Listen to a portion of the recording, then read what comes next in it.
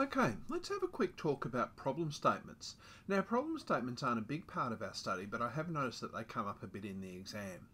So, the reason that you need to know about a problem statement is that it is the first thing that you do in your software development process far before you're writing your SRS or your software requirement specification. So, this is a concise statement of the issue or challenge that needs addressing through this software that you're going to build or perhaps update. And it briefly explains the scope and the context, and it helps the stakeholders, and the stakeholders are maybe the people who are paying for it or the people who are using it, or the people it affects. It helps them understand what it is that you're doing. And once you've got that clear statement, then you're probably in a position to build your SRS. The trick here is describing what the problem is that you want to solve rather than just jumping straight into what you want the solution to be.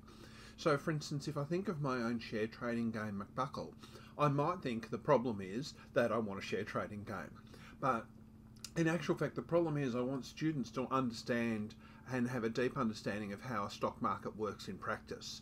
And there might be a whole bunch of different ways to achieve that. But rather than just jumping straight into solution mode, when you have defined the problem, you might find that there are different ways to solve this problem rather than what you think you need to build. Likewise, with Penguin Man, I might say, well, I want a hangman style game, which is in truth how I came about it. But the problem is that I wanted students to interact with vocabulary in a way that they would have repeated exposure to it. So that's my problem statement. You move from your problem statement into then say, well, what's the best solution for this problem? It doesn't have to be very complicated at all, but it is certainly something that you would have clear and straight before you jumped into all the detail and work of doing an SRS.